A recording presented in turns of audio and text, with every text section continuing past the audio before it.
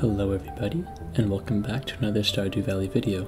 And in today's video we're going to be going over kegs. In my opinion, one of the best and one of the most useful items in the game that's often overlooked by many players.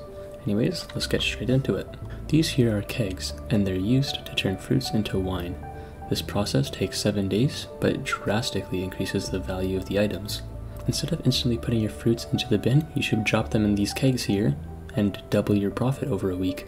I'll show you a comparison of a full greenhouse of ancient fruits just thrown into the bin right after harvest versus a full greenhouse of ancient fruits that have been put into kegs. We'll see the value of it in a couple minutes.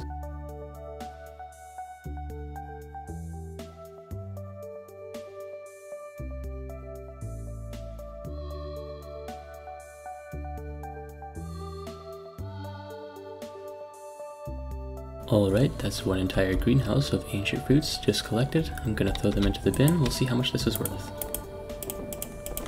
Penny, I thought you said you were gonna be busy today. You've just been standing here for hours. Alright, so the value of a full greenhouse of ancient fruit is 81,478. Definitely did that math in my head. Alright, there we go. That's 116 ancient fruits all in the kegs.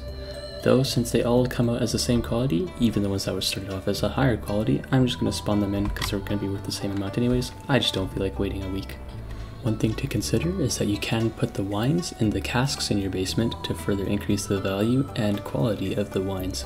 However, this takes a bit too long for my liking. I usually just put it in the bin as standard wine. And as you can see, the value of ancient fruit wine is a lot more than just ancient fruit on its own. This is worth 267,960.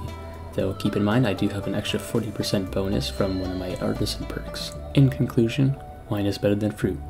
Make sure you're building kegs, and make sure you're saving the materials needed to build the kegs. It'll help you a whole bunch in the long run. Anyways, thank you for watching, I hope you enjoyed, and if you did, be sure to like and subscribe for more Stardew Valley videos.